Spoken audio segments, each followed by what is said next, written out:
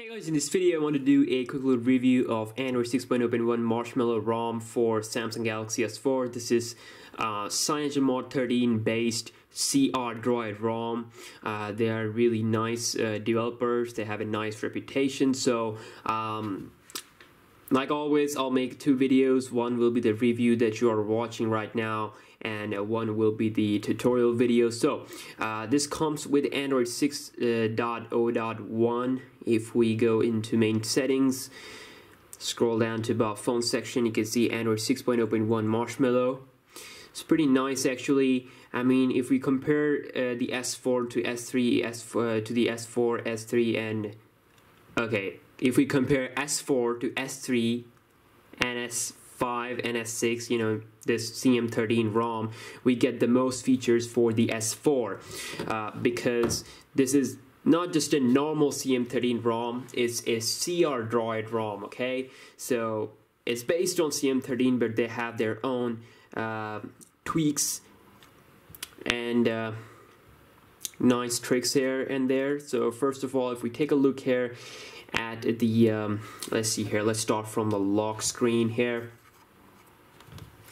Okay, so this is how the lock screen looks like. You can unlock the phone, you can go here into the Google Now section, and then you can launch the camera here, and of course camera is working absolutely fine. You can take a quick picture here with flash, no problem whatsoever.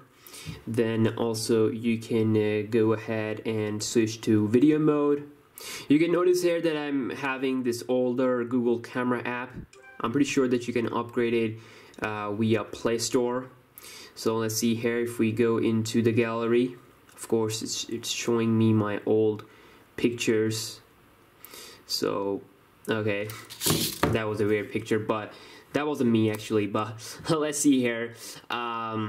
If we talk about this ROM, of course, first of all, if you unlock it, you get this nice clean home screen, stock like home screen. Of course, holding down will give you these three options. You can change the wallpaper, you can also mess up with the widgets, and you can go into settings where you can also allow rotation, which means that you can rotate while your phone is on home screen section. You can see here, pretty nice, pretty nice. It also rotates the app drawer also, so also the search bar. So it's pretty nice if you use phone like this while using it on table like I use. So definitely it will be a nice feature for you. And also you can see here, if I hold again, all the settings also in the horizontal mode here, landscape mode. So if we swipe up, you can see here we can change the drawer style. You can also change the drawer color from dark to light. Light will be similar to what the current Marshmallow has, so I like to have the darker color. Let's see here. Okay, I'm just gonna have it in the landscape mode. Okay, so going into settings again, allow rotation. You can swipe up and have the dark. You can also enable fast scroll, which will help it to be more fluid, and large icons if you want the icons to be a little bit bigger.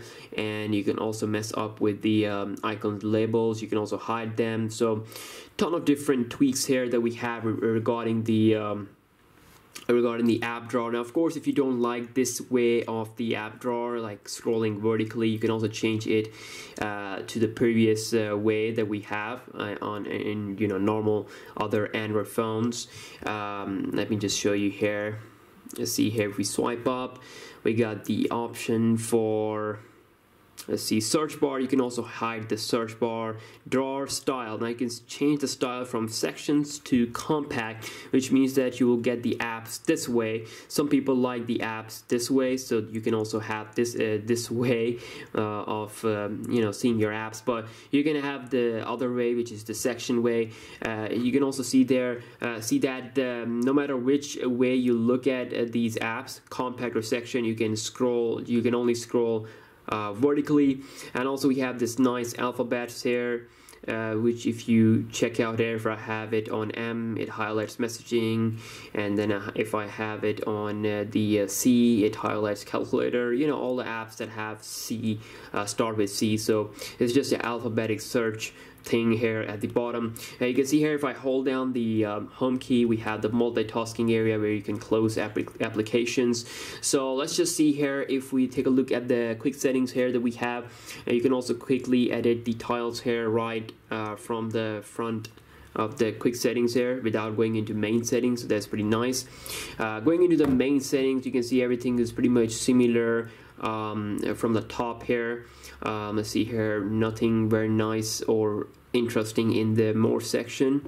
Android Beam, NFC, you have to disable that for conserving the battery.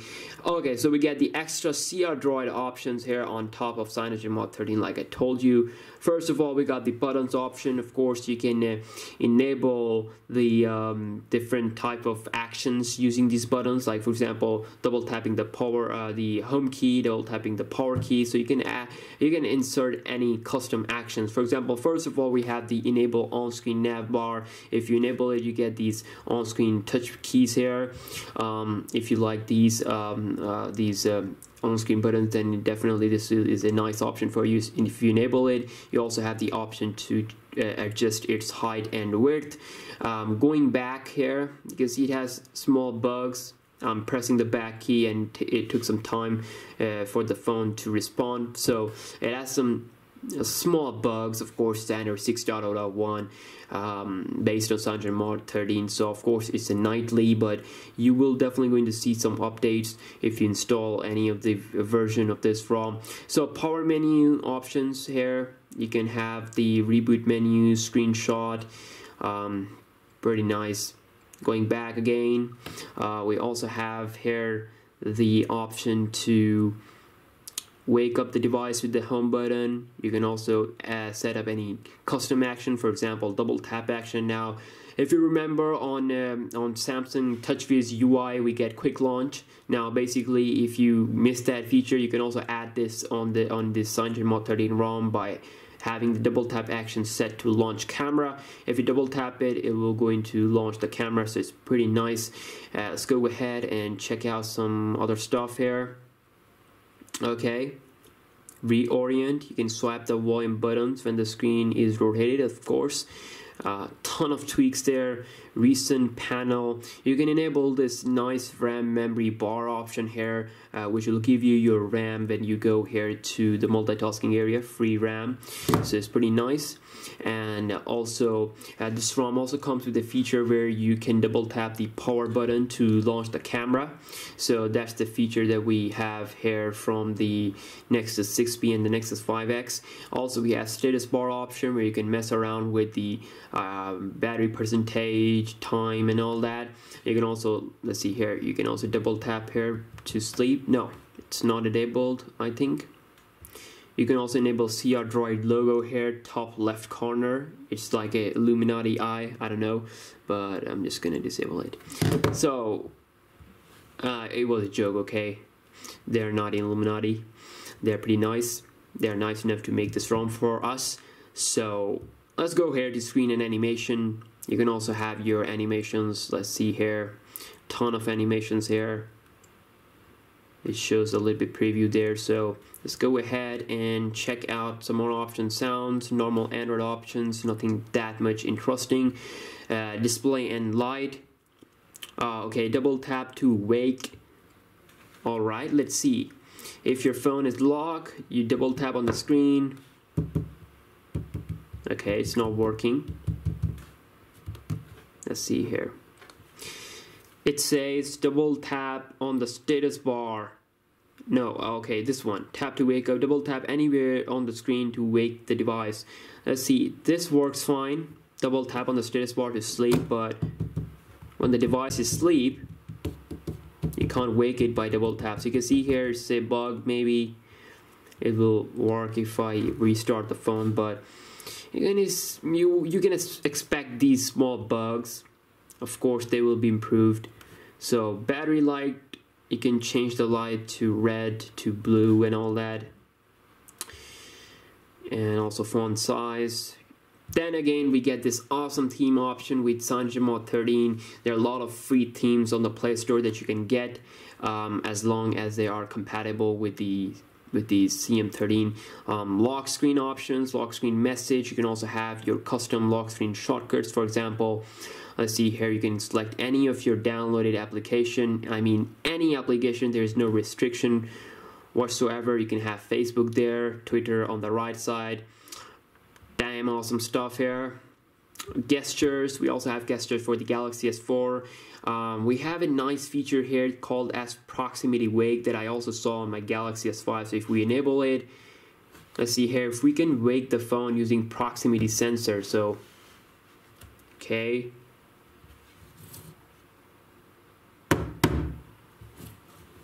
let's see here, let's try one more time. Okay, oh, it worked. Wow, it worked.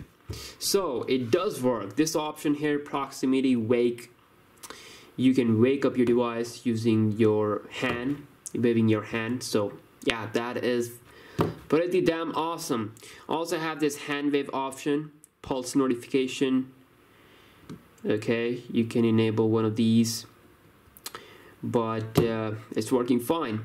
Battery option, we have the warning color, enable orange status, and navigation bar. Of course, that's the battery saving option that we have. You can see here we get the default battery saver with this ROM. Yeah, that's pretty much it. Yes, that is the CrDroid ROM for the Samsung Galaxy S4. As always, for the installation, please check out my channel, and I will be putting the link down below in the description box also. So yeah, it's pretty easy to install it. It's worth it. I've been having some excellent time with this ROM. Pretty interesting battery life also here so far.